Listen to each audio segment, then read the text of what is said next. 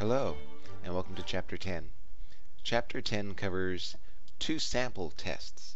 That is, you're trying to compare the population means, or population proportions, of two different samples. You can either do that where the samples are paired, that is, they're repeated measurements on the same people, or independent samples, where it's measurements taken on two completely separate groups. Now the problem that I'm going to cover is problem number 6, which covers the first case. We're looking at the difference in population means between a before test and an after test. This would be a paired sample because you're measuring a before and an after and looking for that difference. Now the cool thing about these paired tests is that they're not really different from the one sample t-tests we did in the previous chapter. Let that sink in for a moment. Because instead of looking at comparing the mean of before with the mean of after, what we do in each case is we just calculate the amount of improvement, and we test if that improvement is equal to 0. And so let's begin. I'm on page 393 in the textbook. We're going to need the top formulas for the confidence interval, the bottom formulas for the hypothesis testing, specifically for the test statistic. Suppose a sample of 49 paired differences. Okay, 49 is going to be our sample size, n. Randomly selected from a normally distributed population. We need that normality because we're using a t-test. Yields a sample mean of d bar is equal to 5.9. So in this sample from the population, the average improvement is 5.9. This is a sample. We're using the sample statistics to learn about the population. We will never know the population. We will never know the mu of the population or the sigma of the population, but we can use our sample to estimate those. Here we've got a d bar, a sample mean of 5.9, and a sample standard deviation, s sub d, of 7.4. And we're using lowercase s to indicate sample standard deviation, and the d in the subscript is for these differences. So first we're going to calculate a 95% confidence interval for mu sub d. This mu sub d is the mean in the entire population. This d bar is the mean in our sample. We're trying to learn about the population based on our sample because we will never, ever know the population. Can we be 95% confident that the difference between mu1 and mu2 is greater than 0? In other words, can we be 95% confident that mu sub d is greater than 0? In other words, since we're looking at a 95% confidence interval, is that entire confidence interval above 0? If so, then yes, we can be confident, 95% confident, that mu sub d is greater than 0. Otherwise, we can't. So, part A, confidence intervals. Let's hop over into Excel. Let's bring the information over from the problem to Excel. First, given that n, the sample size, is 49. We're given d bar is equal to 5.9. We're given s sub d is equal to 7.4. We're given alpha is equal to 0.05. Wait a minute, you may ask. Where did we get alpha is 0.05? We're asked to find a 95% confidence interval. 100% minus 95% is that 5%. Now, I'm looking at the top of page 393 in the book and the confidence interval for mu sub d. And that confidence interval requires us to know d bar. We got d bar, good. T sub alpha over 2. So that's the next thing. I'll call it T mult, which is because it's really just the distributional multiplier. We also need to know S sub d. Okay, we got S sub d and n, and we got n. So we've got everything once we get this T mult. So this is actually equal to T, because it's the T distribution, dot inv, because we're asked to find the quantile, which is the inverse of the T distribution. If we had T dot dist or T dot dist, that would give us a probability. T dot inv gives us a T value. And dot 2T, because we want it to be two-tailed. Confidence intervals for us are always going to be two-tailed. Now if we look, we need to get a probability. That probability is alpha. And we need degrees of freedom for one sample cases such as this, because we're looking at just the improvement for one sample. this is going to be n minus 1. This is going to be 49n minus 1. So the multiplier is 2.01. So the lower confidence limit is going to equal d bar minus that t multiplier times the s divided by the square root of n. Now look at the formula we just did in Excel. Compare that to the formula at the top of page 393. And the lower confidence limit is going to be 3.77447. Upper confidence limit is going to be exactly the same, except we use a plus instead of a minus. So this is going to be d bar, our point estimate, plus that t multiplier times that, whoops, this is going to equal d bar times that t multiplier. Nope. Fingers not working the way I want them to. This is going to be d bar plus, there's the plus button, that t multiplier times that s sub d divided by the square root of n. So we are 95% confident that the true difference in the population is between 3.77 and 8.03. Now we're supposed to round these to 2 decimal places. So let's go ahead and reduce that. And there we go.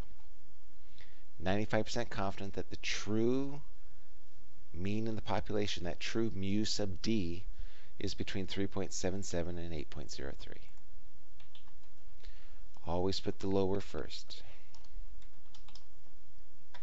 Since we're 95% certain it's between these two values, and that's all greater than 0, we're at least 95% certain that it's greater than 0.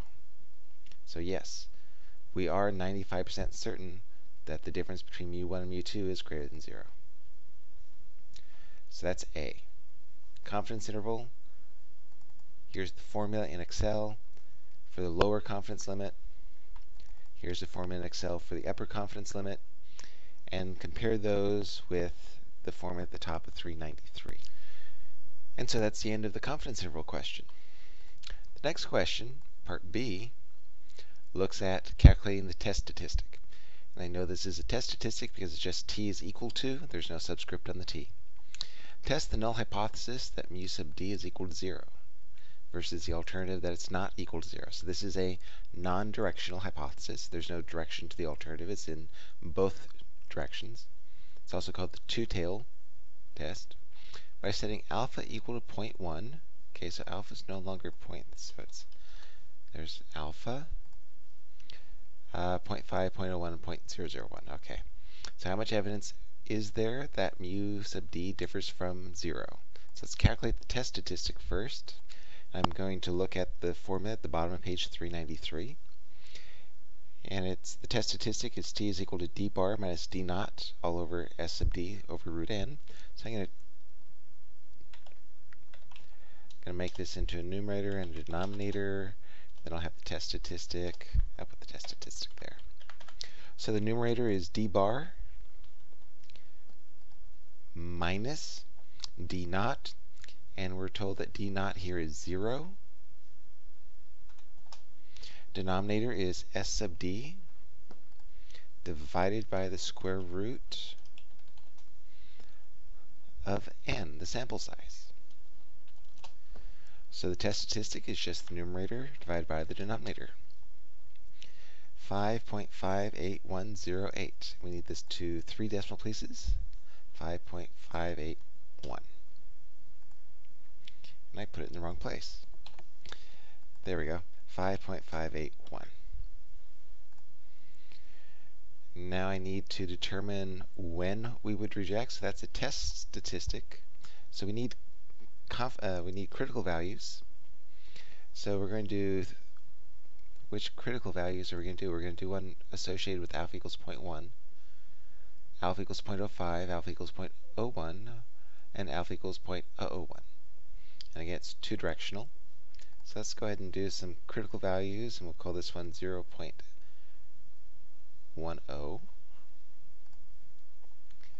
And that critical value is going to be equal to t dot inv, probability of 0.10.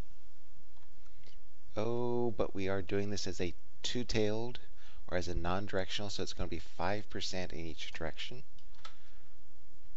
And the degrees of freedom are going to equal n minus 1. Oh, that's a negative, so we need to make that a positive. We can either preface this with a negative sign or use the ABS function, which stands for absolute value. So if the test statistic is greater than 1.67722, we would say we would reject at the 0.01 level.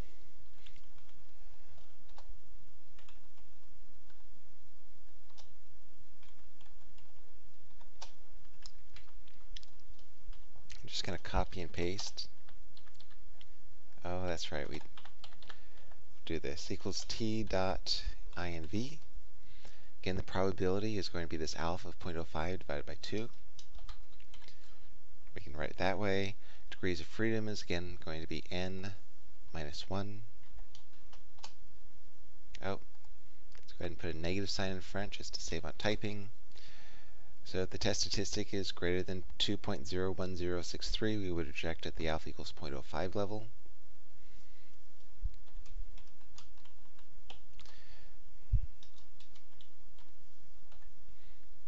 And degrees of freedom is 48. And we, again, we could either do a negative or an ABS. So if the test statistic is greater than or equal to 2.6822, we would reject at the 0.01 level.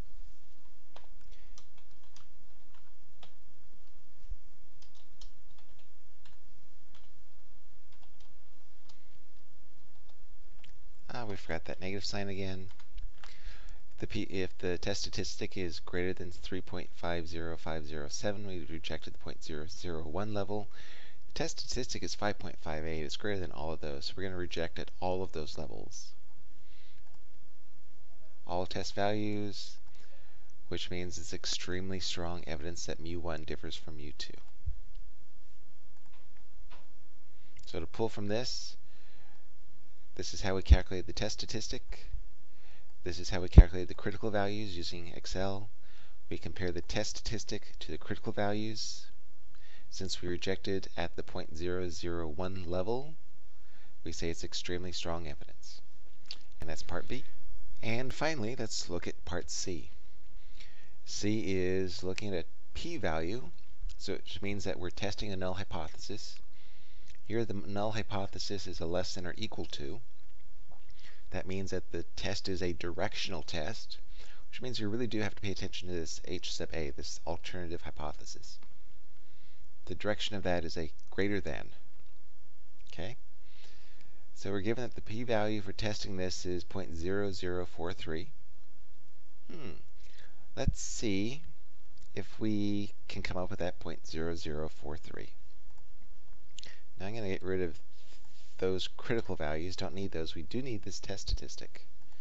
So this, but now we're testing it for 3 instead of for 1.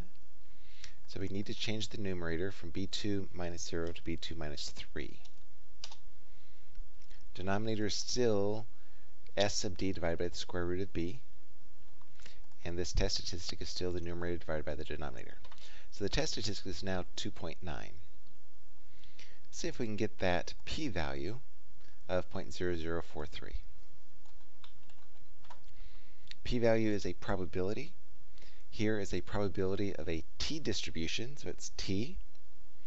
And it's not just a t-distribution, but it's a probability that that t-distribution is greater than because that's our alternative, is greater than that 2.74342. So this is going to equal to t dot dist. Oops, didn't want to do the parenthesis yet. We've got some options here. We got t.dist, we got t.dist.2t, and t.dist.rt. t.dist.2t gives you that two-tailed probability. Now, we're not dealing with a two-tailed test. This is directional. Back in B, it was two-tailed. Here we're dealing with the direction. In fact, we're going to be shading everything to the right. because it's greater than is shading to the right.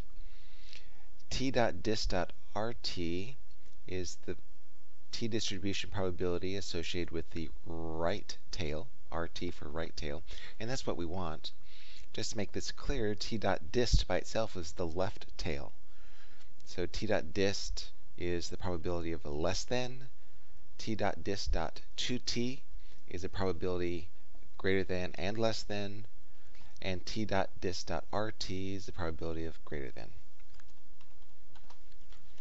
We need x, which is our test statistic. Degrees of freedom, which is 48. There's the p-value according to r. It looks like Connect rounded it to 4 decimal places. So let's go ahead and round this to 4.0043.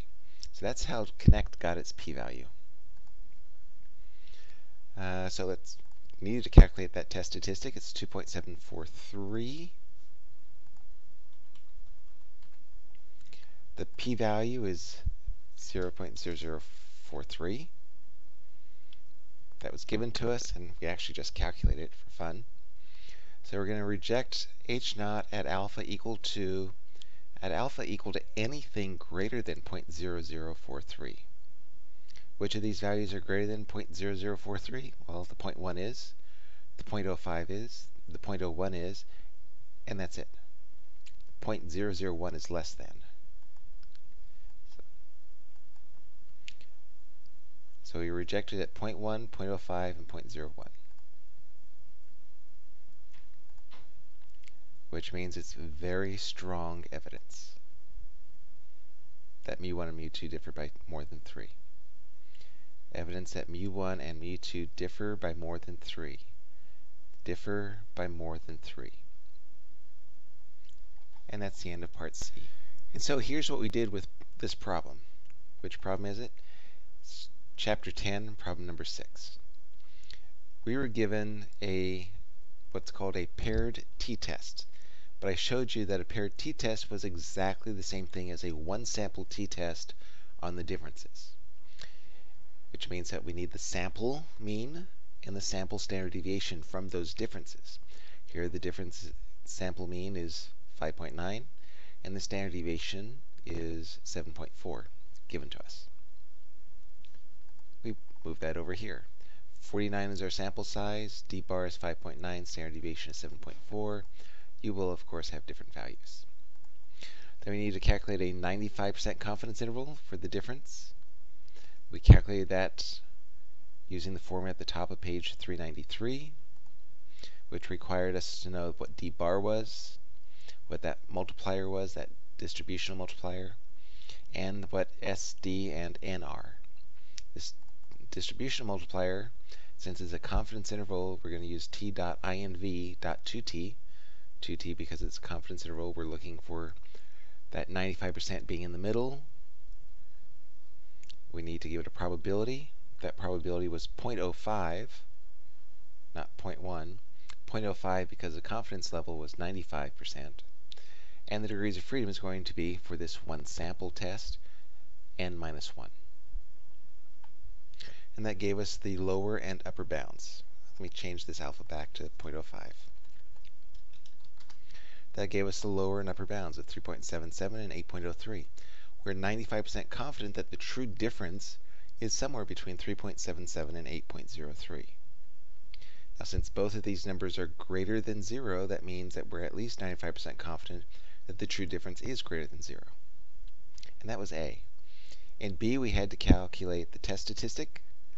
The formula for the test statistic calculations at the bottom of page 393.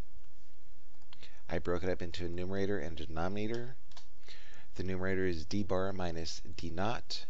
We're given d naught is equal to 0. The denominator is equal to s sub d over the square root of n.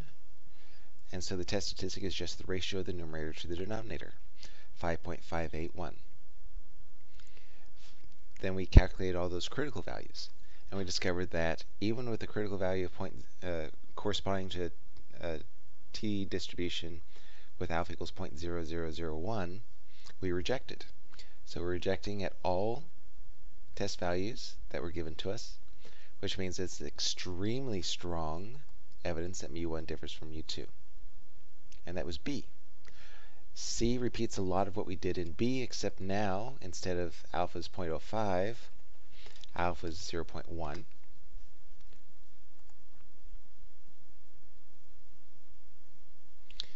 We're given mu sub D is greater than 3 for our alternative. That greater than tells us that it is a directional hypothesis, and that greater than is going to be important, and now this 3 is our D naught. So instead of 0, it's going to be 3. That gives us a test statistic of 2.743. Connect gives us what the p-value is, but we calculated it ourselves. Remember the little talk on t.dis.rt, and it's .rt because this is greater than. If this was not equal to, then it would be .2t, and if it was less than, it would just be t.dist. And it requires the test statistic, which is 2.74, and the number of degrees of freedom. We found out that the p-value is indeed 0.0043, which means we're going to reject at alpha levels of 0.1, 0.05, and 0.01 because all of those alphas are greater than p. But we fail to reject when alpha is 0.001. Since we reject at 0.01 and above, we say it's very strong evidence that mu1 and mu2 differ by more than 3. That mu1 and mu2 differ, that's what that mu sub d is, by more than, that's what the greater than sign is, 3. That's what that 3 is. So this alternative hypothesis is really what we conclude. Hopefully this was helpful. One sample t-test seemed to be a little bit difficult, but we've just talked through it. Good luck, and if you have any questions, don't hesitate to email. Take care.